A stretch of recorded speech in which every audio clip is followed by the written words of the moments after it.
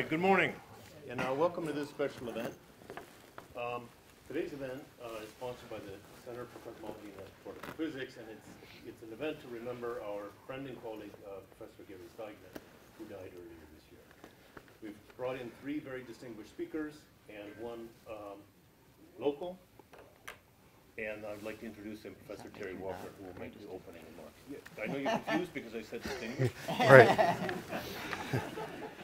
Okay, that's a good spirit to start this in. And I know I heard John, I think he said the word, but I'll say it just in case. This is supposed to be a celebration of Gary's life and his contributions to science, which were inspiring and numerous.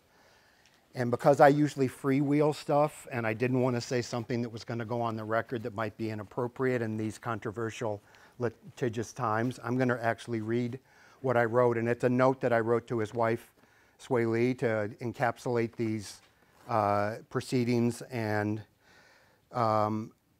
Gary was a very close friend of mine. He came to Ohio State 30 years ago, and he had the simple task to build a world-leading cosmology program. I'm not sure many people thought he was going to be successful, but I think the evidence is there now to show that he succeeded beyond the community's wildest expectations. Looking around this room, he meant a lot to many people in this room. I just did a quick count yesterday sometime, and I think he directly had his hand in the hiring of 15 faculty over his career at Ohio State, all of whom, except maybe for 2, are still here. Are you here, Bob? I'm here today. Okay.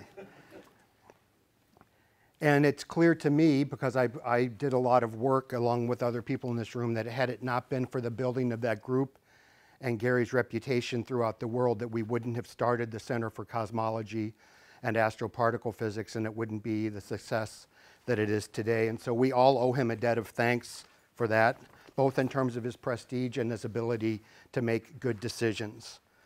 The personal part for me, and I'm a person who worked very closely with Gary for 25 years, and I'm still here to talk about it.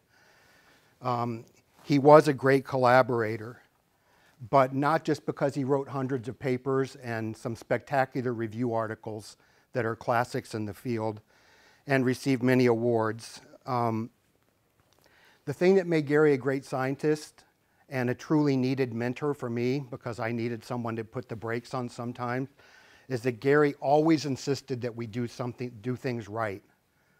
Sometimes infuriating me because I have a Chicago-esque type of personality, and I came out of that group and I was a little bit untethered at times trying to get out interesting ideas. He and Sway Lee were great friends to my family. My kids called Gary Grandpa Gary, and I think he liked that. I call Gary Grandpa Gary, and I'm pretty sure he did not like that. Today's speakers touch on Gary's career and his life throughout the ages at different points.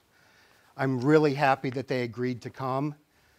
I think that you'll enjoy their talks today. I'm going to act as the host and introduce each one of them, and I hope that you enjoy what they have to say. So, I have some very funny pictures of them in here that I'm going to send to Sway Lee, but that's just for me to look at.